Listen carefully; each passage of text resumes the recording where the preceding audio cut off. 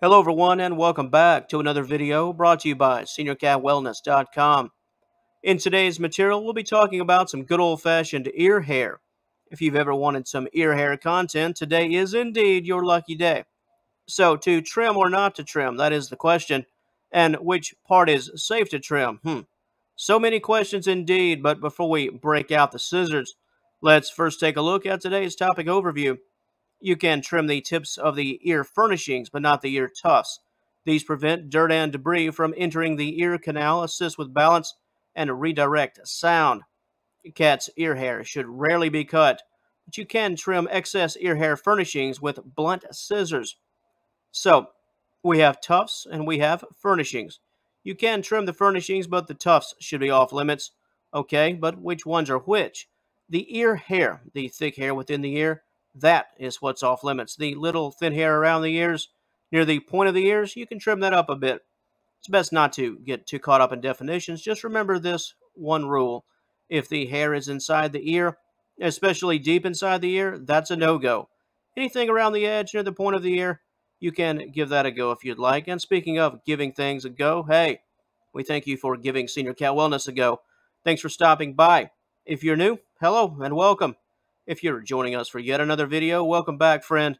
Videos are nothing at all without viewers, and we value your support, and we do thank you for taking some time out of your day to be a part of ours. Enjoy the content, and we hope to see you again down the road. Now, here we go.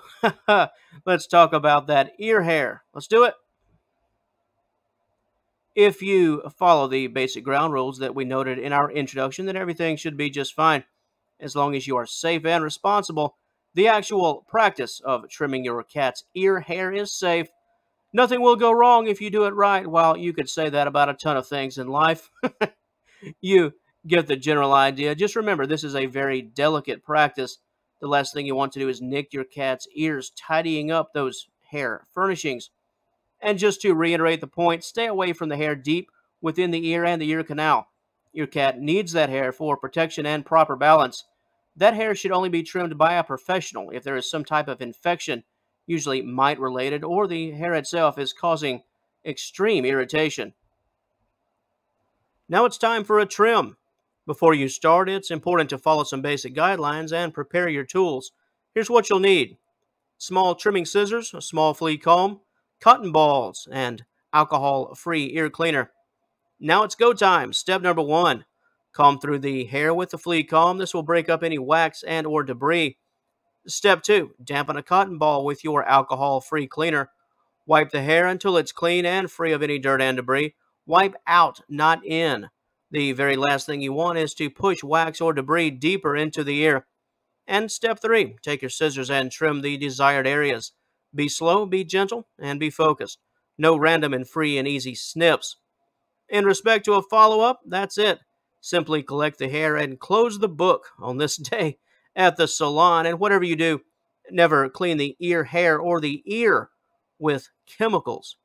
If you are worried that trimmed hair will stay in a forever gone state and that the hair will never grow back, odds are quite strong that every single hair will return to its former glory in some rather short order. It really all depends on the age, breed, and general lifestyle of your cat, however. Conditions such as ear mites, ringworm, and allergies can negatively impact ear hair growth, as well as stress and a strong flea presence. All of these issues, with the possible exception of stress, will require treatment of their own. In an effort to avoid these concerns, make sure that your cat has routine vet checkups. Many issues, both minor and major in nature, can be eliminated before they ever begin, simply thanks to proactive measures such as those routine exams. And one more time, avoid trimming hair inside the ear and deep within the ear canal. And what you do trim, go slow.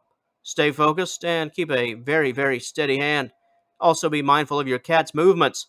One quick turn of the head and things can take a negative turn. Depending on the situation and how much you wish to trim, we advise you to have someone gently hold your cat's head steady so you won't run the risk of a negative outcome.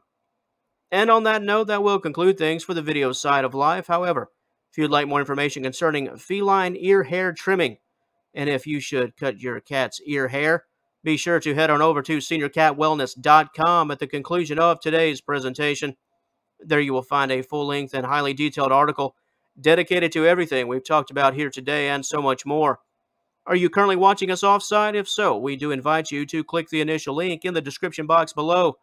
Said link will take you to all of the info. And until our paths cross again, and I certainly hope they do, we'd like to thank you once again for joining us today.